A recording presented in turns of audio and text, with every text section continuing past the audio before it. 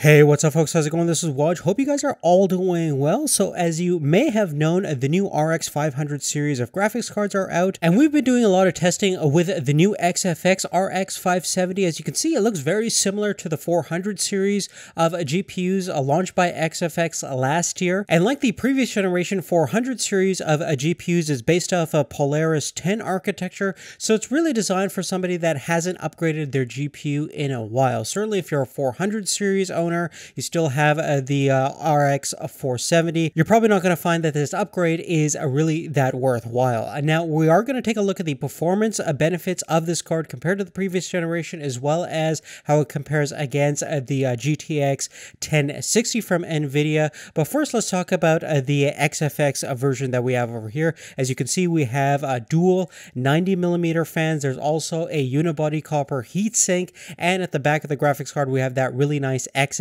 aluminum backplate, which should help dissipate heat a little bit more effectively, but definitely makes the card look a lot cooler. Now, in terms of the actual specification, coming from the RX 470, you could see from a stream processor side, compute units, texture units, ROMs, everything is pretty much identical from the previous generation card since it's based off of the same architecture, Polaris 10.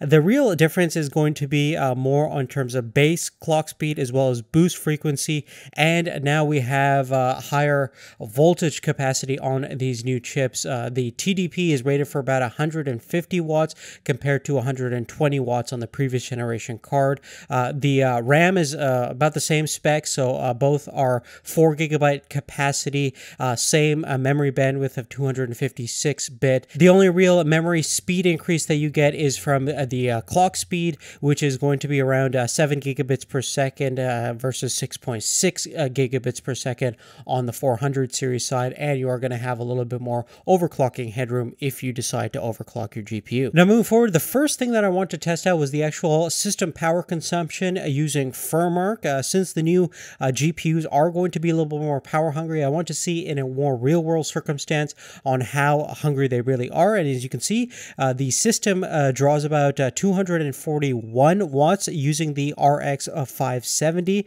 about 212 watts using the 470, and when you install a GTX 1060, you're looking at a little bit more wattage than even the 500 series, about 248 watts. Check out the description down below if you want more detailed information on what our actual benchmarking system is comprised of. Now at this point, let's actually get into our gaming benchmark results. I'm going to stop talking at this point, and you can take a look at the average frames per second, both on some synthetic tests and some more real-world gaming titles. So let's get right into it.